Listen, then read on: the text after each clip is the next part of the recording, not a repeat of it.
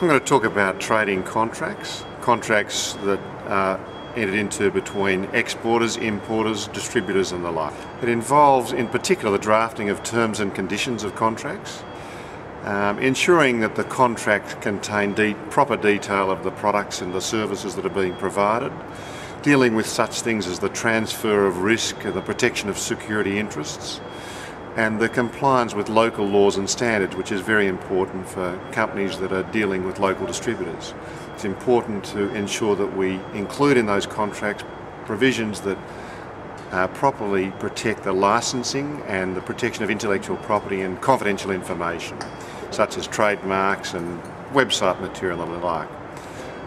Also, obviously, it's very important to include information concerning payment terms and the method of payment, whether it's letters of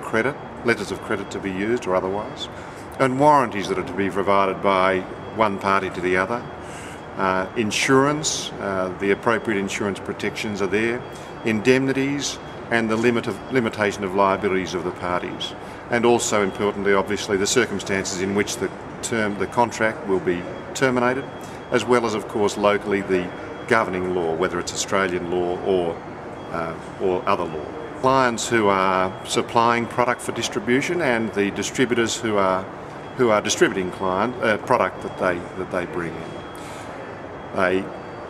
The benefit of it is that each part, the idea of, or the benefit of drawing the contract properly is to ensure that each party knows exactly what the liabilities they have and the responsibilities they have, and doing that at an early stage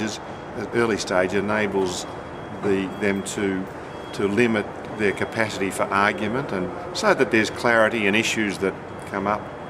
addressed at the outset rather than after things go wrong. If the contract's clear, then there's much less room for argument.